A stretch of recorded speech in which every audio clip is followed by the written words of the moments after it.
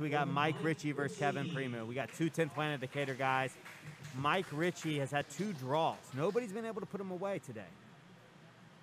He's had 2 tough opponents, and neither of them could finish. I mean, we saw Nilo, who's an amazing practitioner. I mean, he struggled to put Mike away. So we'll see what Kevin can do here. So Mike's got the beautiful beard. Kevin, purple belt from 10th Planet Decatur. Mike, a white belt from 10th Planet Decatur. So these guys rolled plenty of times together. I mean, we'll see what happens.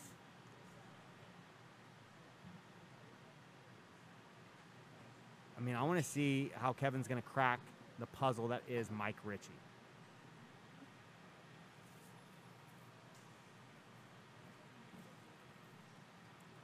Kevin doing a really good job winning the stand-up battle, winning the inside spaces, making Mike move a little bit more. Goes, nice double leg. He really lulled Mike to sleep right there. Really calm and just shot the double. Excellent job. He's already past the guard, and Mike needs to think about letting go of that head. Yeah, he's got you see Kevin, I think he's going to start thinking about possibly trying to go for the Von Flue. But Mike is so strong. You have to respect. Like, this is the type of thing you see a white belt do. You're like, oh, why is this white belt holding the head? Mike's so strong, though, that he can bridge Kevin over his head if Kevin just is a little too aggressive. You see Mike, though, no facial expression, trying to use that to get his guard back. I'm Kevin, man. I'm thinking about that Von Flue. If he can just get that shoulder pressure in. I mean, Mike's in a deep position right here. This should be Von Flue City. But there is a little bit of danger with how strong Mike is that Kevin would get bridged over.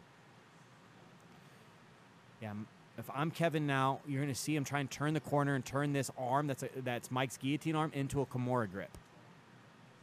Instead, though, he's looking to try and flatten him out into a north-south. We've seen Kevin already hit 1 north-south. He's got a great north-south game. It's really tough, man, when you got a strong guy like Mike that's just going, no, I'm going to hold you here. Kevin, though, getting deeper. Yeah, he's in a really good north-south position right here. He needs to turn Mike's face.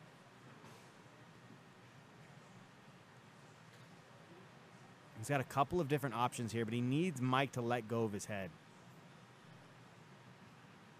Mike lets go for a split second. Kevin doing a great job controlling. And there we go. Mike's let go of the head now. Now, I would like to see Mike get that frame. You see how he's using that forearm into Kevin's near hip? He needs to get that elbow.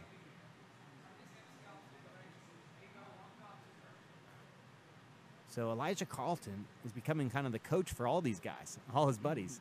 So him and Kevin are good buddies, and he is now coaching Kevin.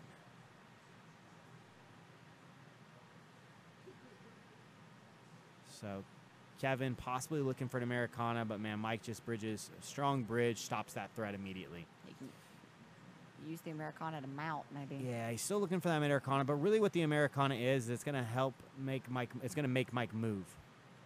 But Kevin's got a good position right here.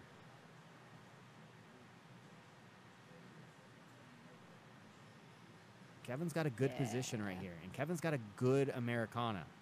You see that elbow? He's exposing the back, though, and that's what I would use the Americana for.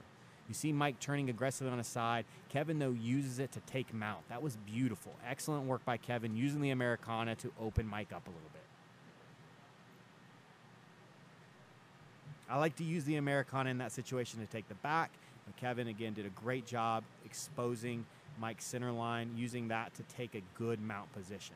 2.5 minutes But we already have seen Mike, man. He's done a great job at just not getting tapped. I mean, Matt Elkins had him mounted for, what, 3 minutes? A long time. I mean, if I'm Kevin's coach, he's got 2 minutes and 15 seconds. I've seen these 2 matches of guys struggling to finish Mike. We see Kevin going for a punch choke. Elijah's calling and telling Kevin that he's a little too high. And I agree. Kevin is a little high. Mike bumps off. Man, I would allow Mike to move, honestly, a little bit more. When he buries in and he's, like, really arms are tight and he can bridge, like. Kevin, though, great job. Looking for that back take right here. Arm triangle attempt. Mike does a great job, though, getting his guard back. Man, Mike has been very impressive. He's just so tough to put away. Mike has the underhook. I mean, Nilo's the only guy that's tapped him, and he just, I mean, honestly, he barely tapped him. He hit that popping triangle off Mike's awesome arm lock escape. So Kevin, great job. Looking to pass low. Yeah, somebody needs to be telling Kevin he needs to move. 110 left. He's on the got clock. 110 left. Great job passing. Kevin's passed again, but again, it doesn't matter unless he gets that sub. He's using that Americana again. I would use that Americana to expose Mike's back and then try and get that RNC. It's also not a bad idea to just think about getting in on those heel hooks on Mike. Ooh, Kevin's looking to turn it in to a north-south, though. Mike just, great job with his frames right there. You see how Kevin can't get a chest connection? It's because Mike's elbows are in the way. 30 Kevin's got seconds. 30 seconds left. It's going to be tough to finish a guy like Mike in 30 seconds. Kevin's choosing the north-south. Mike, though, is about to have 3 matches and 3 draws. And I would say that's probably a win for him, you know, being a white belt. And he faced some really tough dudes tonight. Some really tough purple and brown belts. 10 Kevin seconds. needs to think about a leg lock right here. Mike's standing up and running away. Oh, Kevin tries to do a jumping back take. Mike stands up, though. There's 2, 1, and we got time. Man, Mike's tough, dude.